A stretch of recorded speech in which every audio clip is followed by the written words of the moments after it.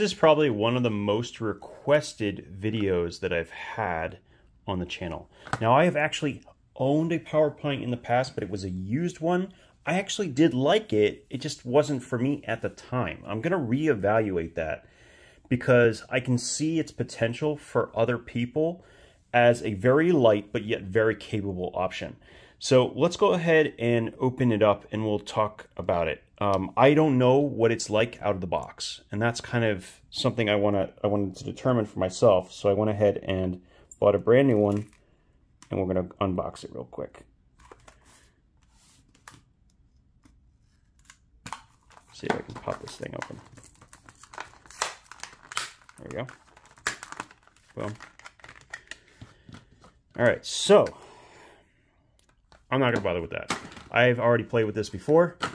I just had a regular stainless version, and it was used. Like I said, there was one major issue with it.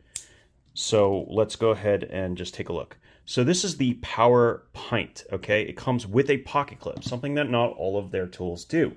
It's also only 4.2 ounces. Let's actually confirm that, see if they're actually telling the truth. All right, 4.2, yes indeed, which is the same as, that's the wrong thing, that's carats, grams. What does that say? Oh, it's grains. That's too funny. Grams. 119. Okay, sorry about that. I forgot this could do all those other things. Anyway, let's turn that off. So, the Powerpint.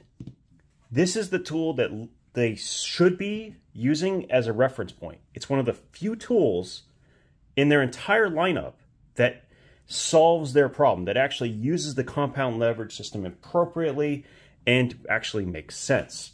Why is that? Well, look at how much the head opens as you open it. Why that matters is the problem with their compound leverage system for so many of their tools is you have to basically like have it like this in order to get it around a normal nut. This ratio, this gear ratio, is far better than the ones they use on their other tools. I really, really like that. And actually it just came really smooth. How's the play? There's no play. There's no play. And that actually was true with the ones that I had, the used ones. There was play. There's no play here. And it's nice and smooth. That's good. Now, the compound leverage system makes more sense in a small tool because amount of pressure I can put on this is quite a bit higher. I can multiply how much force I can apply. Not just the distance between the 2 points here and here, but also the fact that it has a multiplier. That's huge. Now, let's close this up for a second. Hold on, let me grab some bit kits here. One of the things that I think they have done with this that I like so much, and a number of them have, is actually a bit holder. So the way it works is it actually fits in the plier head itself. So you open it up a little bit, stick your bit in, and it actually has a magnet that kind of holds it in place. But then to keep it from moving, you squeeze it together like so, and then it won't move. So the only problem I have with it is that you kind of have to keep pressure on this tool together in order to hold the bit from twisting in it. But actually this feels pretty firm, which is good. Don't think it's going anywhere. But it's in line, right? It's dead center. And it doesn't require to dedicate slots for a bit driver of any sort. It's built into it, and it uses standard implements that you can find anywhere. They're already at a huge advantage over some of the other options in such a small package. Now, the other thing that I should show, and this is something that not everyone is able to do, you can actually open the blade one-handed if you have the dexterity. The problem is that the lock is on the inside. So in order to undo it, you actually have to kind of finagle it out.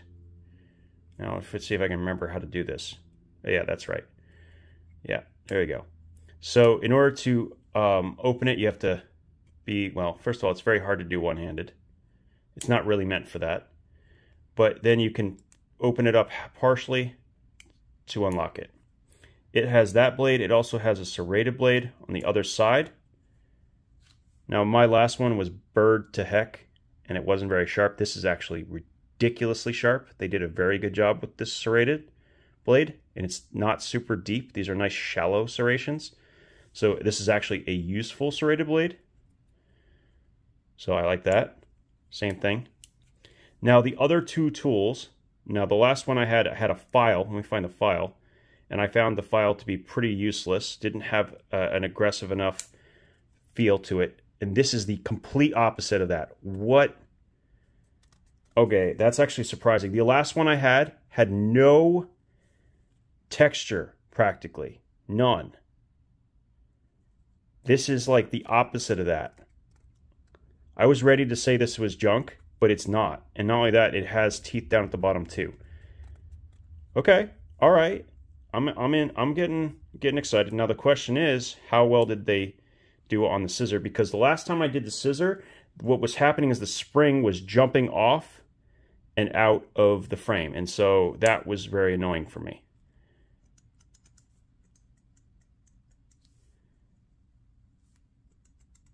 This is really nice so far. I'm actually a bit surprised. I'm not going to lie. I haven't had many good experiences with SOG. Let me go find something to cut with this. Well, let's do a quick check on this and see how it does. So starting with some basic thread. Does that, no problem. Now let's take a look at the fabric. That's not good. Does not cut that fabric very well at all. Most scissors that I've tried are able to cut this fabric. That's unfortunate. Now what about the Kevlar? Same thing, gets bound up. Seatbelt, same deal. So pretty mediocre scissors, unfortunately, and I think this is one of those tools that really needs to be right. Now, that being said, is it a matter of sharpness? It doesn't feel like it. They feel quite sharp. So what is causing the issue? I'm actually not sure. To be honest, it feels like it should at least cut the fabric. Why is it? Okay, let me try to push it in a little bit.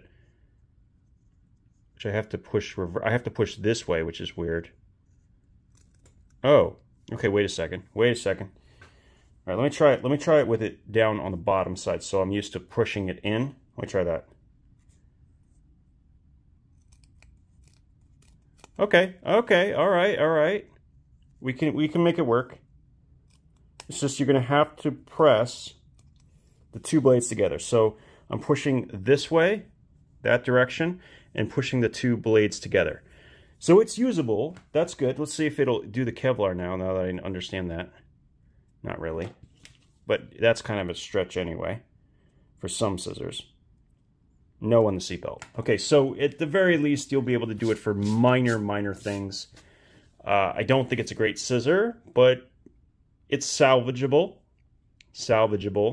And this particular one has actually really good peening. I'm not feeling any movement, and the spring's not popping out. That's another good thing. So decent, not great. It's not going to score very high on the gauntlet testing, but you know what? I'll take it. Now let's go to the inside for a second. Let's go, or it's not the inside. Let's go to the outside because all these tools are outside facing. There's a lot of other tools inside this thing. So let's pull them out here. We have a can opener. This is just to pull out the tool. A full three-dimensional Phillips and a bottle opener, which shouldn't be there. It should be something else because it literally only does bottle opener. But I like the Phillips. This is actually three-dimensional Phillips, and it's mostly in line. I'm not going to be able to, yeah, it's mostly in line. So that's good. And it locks. Everything locks on the inside. That's another great thing.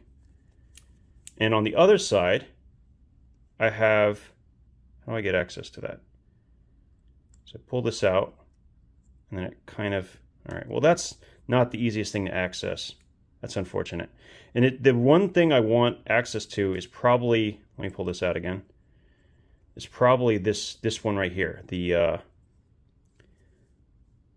pull cutter. I think for opening packages that becomes very, very, you know, necessary. So here's the 3 components on the other side. Small flathead, reamer awl, very, very sharp, and pull cutter. I just wish they were a little bit easier to access. But overall, is this something I could recommend? Well, here's the deal. This tool is $50. There are very, very few decent quality tools under 50. Less than 10, I would say, that I would genuinely recommend. And this is fitting into a size frame that I don't see very common, right? It's not a common size frame, and it has so many tools built into it. But I think the really big deal here is that it has that plier, it has a blade, and it has the ability to use standard hex bits. That alone, I think, qualifies it as something I can recommend. But it does do a decent job, and it has a great tool set, surprisingly robust tool set for something so small. Even that Phillips looks like it could be quite useful. So I do wish, at least this side all seems to be easy to deploy for the most part. You just pull out one of those 2 internals that has a pull with your fingernail and you get access to the Phillips. But on this side, I really wish there was another way to get the pull cutter. That is a little bit of an annoyance. And I'm sorry, because this is a black tool. It's not the easiest thing to see. But yeah, decent job here. And the pocket clip is a big deal, because this is small enough, and a number of people have told me that they keep it in their watch pocket, their lighter pocket, or whatever it happens to be. So this is going to work in conjunction with a folding knife, and that would probably be great for a lot of people. This would be a decent backup to a folding knife that you carry with you. And speaking of size, let me just give you an idea just how compact this actually is. So this thing is only just over 3 inches, 3¼ inches, okay? And it's only just over ½ an inch wide. So it's a little bit wider than you might expect, but it's surprisingly tiny. And still, we're talking about something that is only, what is it? 4.2 ounces. Very impressive. Very, very impressive. I like it. I actually do like this SOG. This is the second SOG that I've been able to say that with. And I have, believe it or not, had a lot of them in my possession. They just were never worth showing on a video.